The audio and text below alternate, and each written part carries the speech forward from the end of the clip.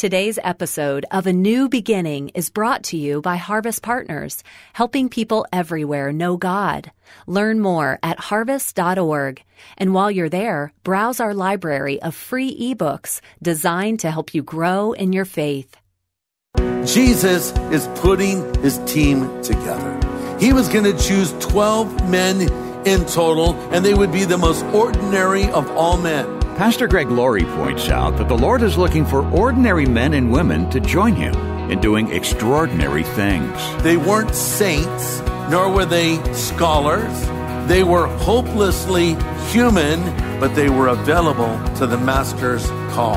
Do you want to be on Jesus' team? This is the day when the lost are found. This is the day for a new beginning. Amazing grace, how sweet the sound. Again you hear all the angels are singing. This is the day when life begins. Billy Graham wasn't just a good preacher, a passionate speaker, and a strong believer. He was the greatest evangelist in history. But he was a humble young dairy farmer before he accepted God's call on his life. What kinds of things can God do through you when you accept his call on your life? That's the question we'll explore today here on A New Beginning. Glad you're along as Pastor Greg Laurie continues his series in Mark. He titled his message collection, The Gospel for Busy People.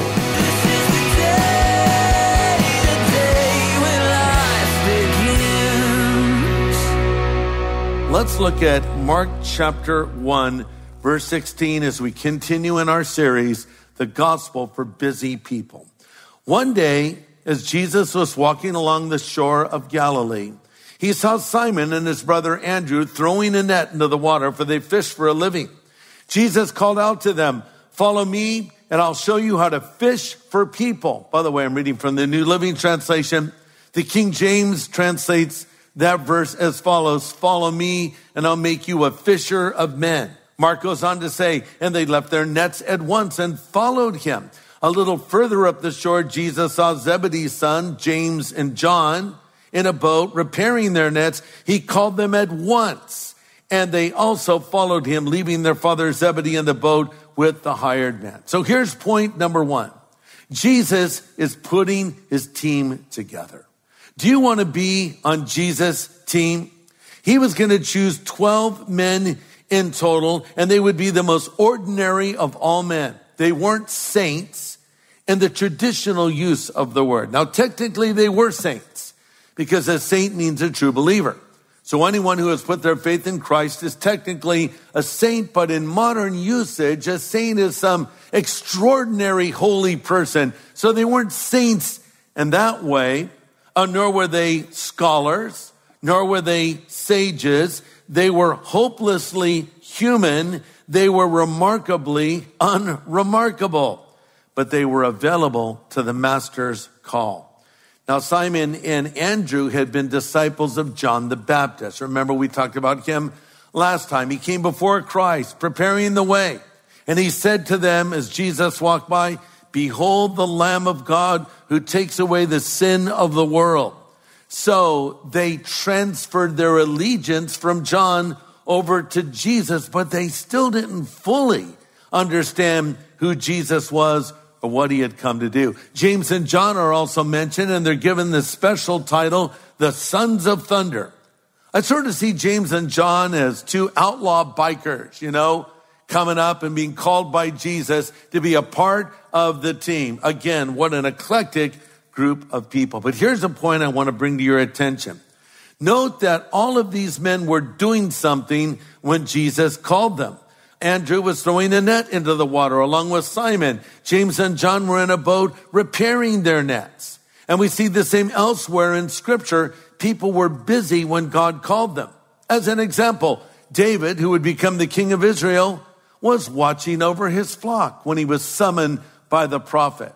Moses was watching over a flock when the Lord spoke to him through a burning bush. Elisha was plowing in a field when he was called by Elijah to carry on the prophetic ministry. Bringing me to point number 2. If you want to be used by God, get busy doing something for the Lord.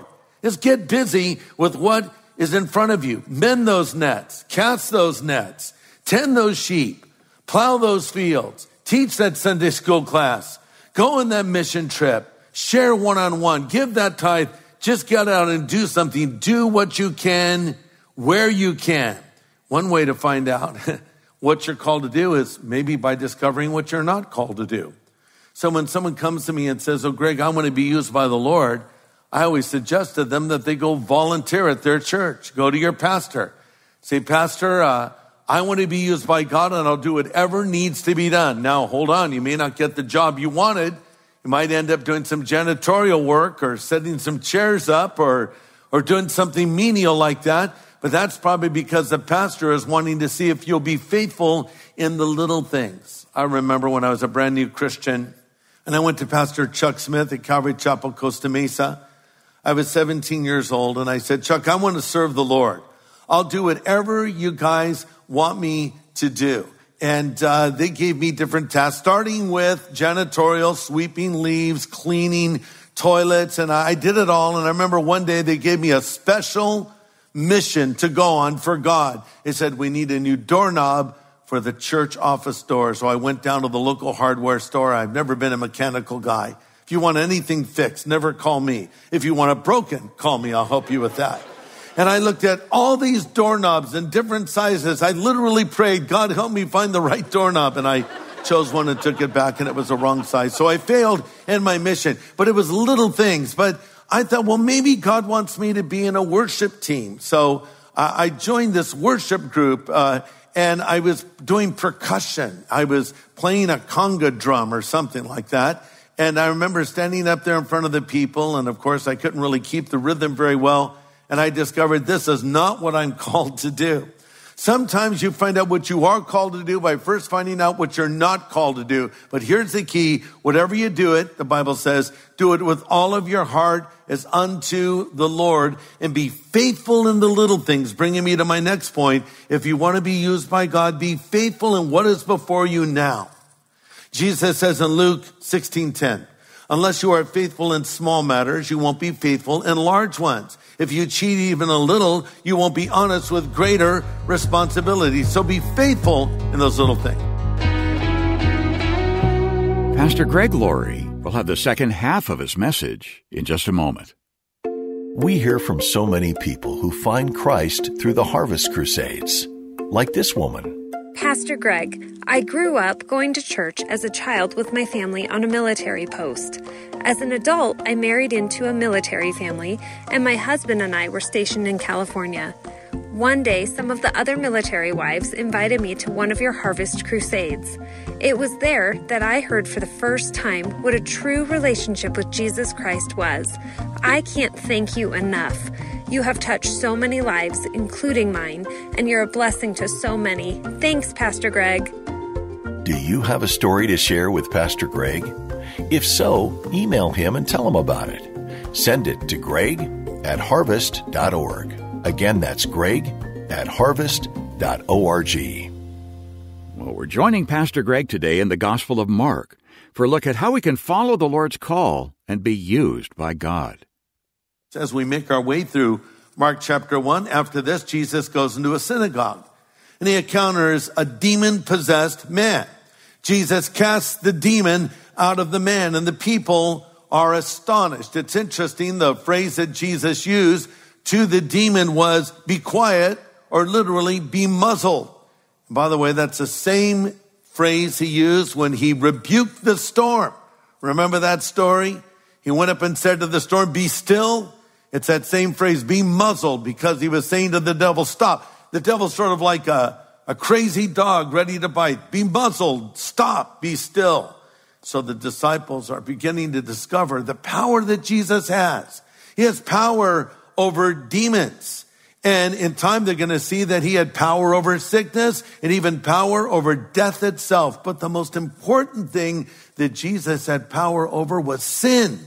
He and he alone could forgive sin, as they would soon discover. So yes, he was God, but he was God walking in a human body of flesh and blood. And he grew tired and he was hungry and experienced all of those things that we experience physically. So the next movement in the story is Jesus needed some food and some rest. So they take him home to the house of Simon Peter, bringing us to this next point, which is we need to bring Jesus home, because that's what they did. Bring him home. Don't leave Jesus at the church on Sunday morning. Take Jesus home with you. Hey, take Jesus to work with you. Take Jesus wherever you go. And by that I mean invite him to be a part of every aspect of your life. What a privilege for Peter to come home and say to his wife, I have a special guest, dear Jesus Christ, the Messiah. Well, as it turns out, Peter's mother-in-law was very ill. Apparently she lived with Peter and his wife. And yes, Peter was married, which is an important note, isn't it?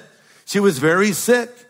And they told Jesus she needed to be touched. And so Jesus heals her in Mark 1:31, saying he took her by the hand and lifted her up. And immediately the fever left her. Well, news travels fast. All of the disciples shot out a quick tweet. And there were even some posts on Instagram. Not really, but it sounds like it. Because in moments, literally the whole city is there at the door. Mark 1:32, that evening after sunset, the people brought to Jesus all the sick and demon-possessed. The whole town gathered at the door. That brings us now to Mark chapter 2. And Jesus is going to show the primary reason he came. Not just to cast out demons, not just to heal the sick, not even to raise the dead. He was coming to forgive sins. And there's nothing more important than having your sin forgiven. As I say this, am I speaking to somebody right now who is not sure if their sin is forgiven? You're haunted by things you've done in your past. It keeps you up at night. You've tried to self-medicate, as they say, with alcohol or drugs and numb yourself to the pain of what you've done and the harm and the pain you've brought into other people's lives. I want you to know God can forgive your sin, and I'm going to tell you how in a few moments. Now let's go over to Mark chapter 2. Verse 1, when Jesus returned to Capernaum several days later, the news spread quickly that he was back home. Soon the house where he was staying was packed with visitors, and there was no more room even outside the door.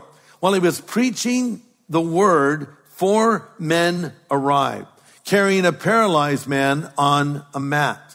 They couldn't bring him to Jesus because of the crowd, so they dug a hole through the roof right above his head.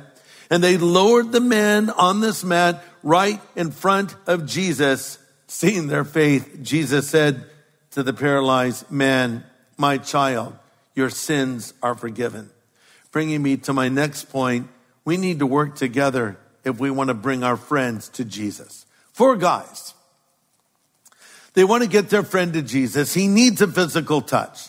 They can't get in the house. It's packed, wall to wall people. So they lower him to the roof. Now, this is kind of hard for us to understand in the 21st century, but in the first century, the roofs were flat. There would be an outside staircase leading to the roof. Sometimes people would sit up on the roof like a little patio garden of sorts.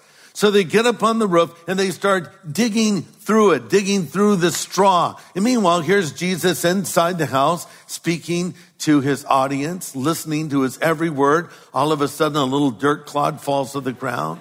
A couple more fall. Some straw comes down. A shaft of light breaks through. Another shaft of light comes through. And suddenly, this man is on this mat with 4 guys with ropes, letting him down. He's maybe swinging back and forth a little bit, and he's put right in front of Jesus. Maybe the guy laying there went, hey. And Jesus said, my child, your sins are forgiven you. But I love the fact that these guys worked together. They cooperated. And if we want to see people come to Jesus, we need to work with fellow believers, because we need to join our efforts together and we'll get a lot more done. We are much stronger together than we are alone. You remember that story in Acts chapter 12 when Peter was arrested for preaching the gospel. And we read in Acts 12:1, constant prayer was offered to God for him by the church. They prayed. There's power when we pray together. Jesus says, if any two of you will agree together, touching anything in prayer, it will be done of your Father in heaven. The Bible also says, if two or more of you will gather together, Christ will be there in the midst. So we need to pray together. My next point is, one prays, another shares, but God does the work. You know, when a person comes to Christ, it's a chain of events that connect together, resulting in a conversion. Maybe it's a seed sown in a heart during childhood. Maybe that seed is watered a little bit later. Maybe they encounter a Christian they don't even know who says or does something that makes an impression on them. Then finally, someone takes the time to share the gospel. We're all part of a chain that God orchestrated to bring someone to the Lord. As Paul writes in 1 Corinthians 3, verse 6, I planted, Apollos watered. Apollos was another preacher, but God gave the increase. So neither he who plants is anything, nor he that waters. It's God that gives the increase. And notice that Jesus immediately got to the heart of this man's problem, because the heart of the problem is the problem of the heart. This man needed his sin forgiven. It was even more important than being healed of his paralysis. Kay Menninger, a famous psychologist, said if he could convince patients in his psychiatric hospitals that their sins were forgiven, 75% would walk out the next day. Think of that. And Jesus can forgive sins. Now, they react properly. They say, wait, what do you mean your sins are forgiven you? And they ask the question, who can forgive sins but God alone? And the answer is no one. Some people would say, Jesus never claimed to be God. His followers came up with that later. That is not true. Jesus did claim to be God on multiple occasions, and this is one of them. If Jesus were not God, he would have said something along the lines of, that's a good point, and I'm not God. But no, he forgave that man's sins. In fact, in Mark 2:10, he says, I'll prove to you that the Son of Man has authority on earth to forgive sins. And Jesus turned to the paralyzed man and said, stand up, pick up your mat, and go home. That was a clear claim to deity. Jesus was God. We don't want to miss that very important point.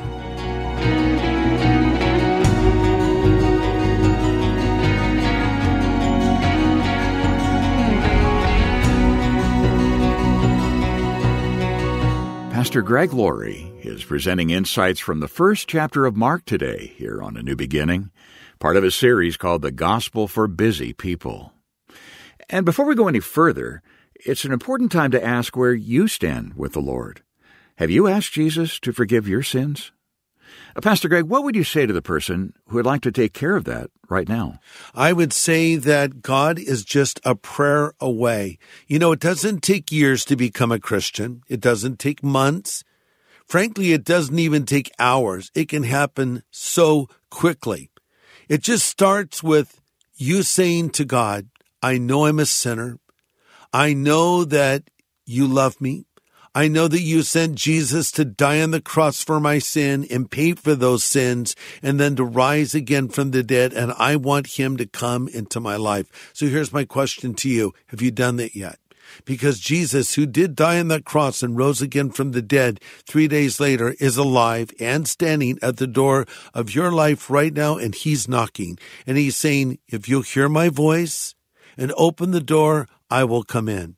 Why don't you just stop whatever it is you're doing and pray this prayer with me? Say, Lord Jesus, I know that I am a sinner, but I know that you are the Savior who died on the cross for my sin and rose again from the dead.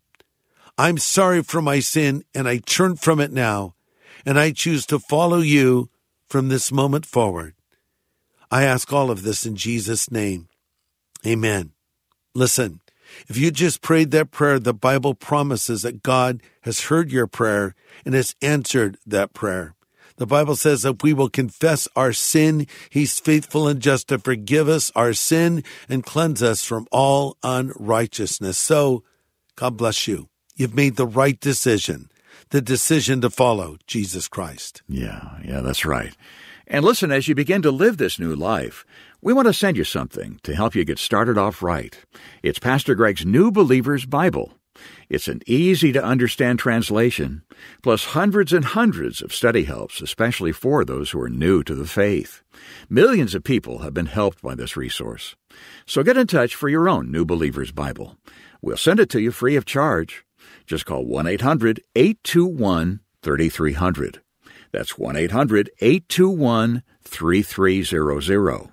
Or go online to harvest.org and click on Know God. Well, it's a real joy to have New York Times bestselling author Lee Strobel with us today. You probably know him best because of his first book, The Case for Christ. But Lee, you've got a brand new book called Is God Real? Now, years ago, you were an atheist. Yeah. You didn't believe God existed. What's the strongest evidence in your new book? The evidence that maybe on its own might have convinced you of the existence of God? That's a great question. Looking back, I would have been convinced as an atheist that God exists based on discoveries of modern science. Scientists for centuries believed that the universe was eternal. It never began to exist. It always existed. It was static. And yet, thanks to a series of scientific discoveries over the last 50 years, every scientist now believes virtually that the universe had a beginning at some point in the past. And that has led to a very powerful argument for the existence of God. It says whatever begins to exist has a cause. We now know that the universe began to exist. Therefore, the universe has a cause behind it.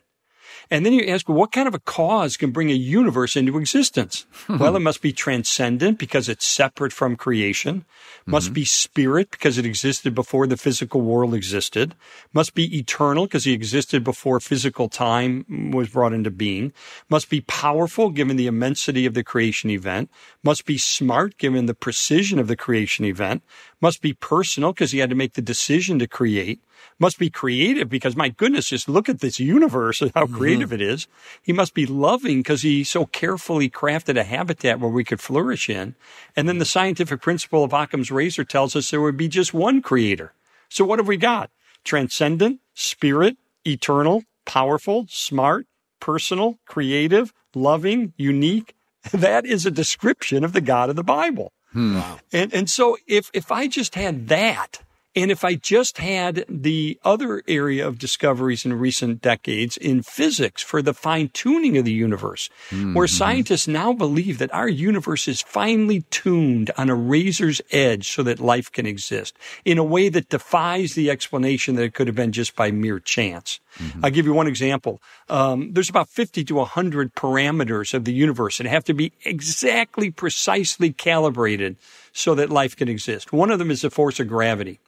So we all know what gravity is. Well, if you imagine a ruler that goes across the entire known universe, 15 billion light-year width of the universe, broken down in 1-inch increments, that represents the plausible range along which the force of gravity could have been set anywhere along that ruler. And yet, it's set at the exact right place so that life can exist. Well, what if we were to change it? What if we were to change it 1 inch compared to the 15 billion light-year width of the universe? Intelligent life would be impossible anywhere in the universe. So we have 50 to 100 of these parameters. And I asked one physicist, I said, well, what are the odds this could have happened by chance? And he looked at me and he said, we physicists have a term for that. I said, what? He said, ain't going to happen. and so, if you just gave me as an atheist these two areas of science, cosmology and physics, personally, that would be enough to convince me that there is a God, a creator.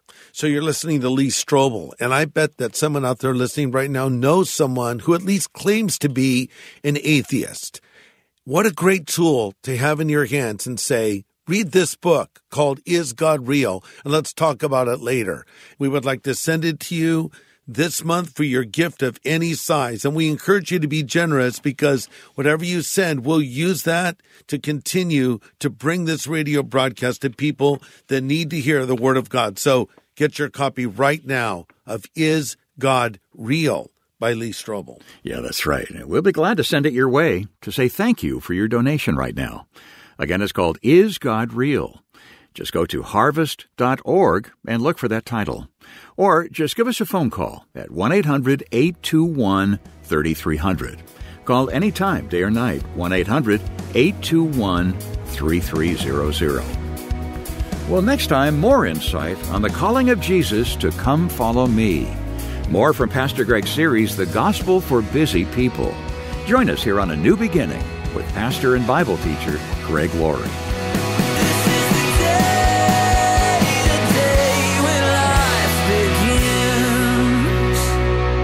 Thanks for listening to A New Beginning with Greg Laurie, a podcast made possible by Harvest Partners, helping people everywhere know God. Sign up for daily devotions and learn how to become a Harvest Partner at harvest.org.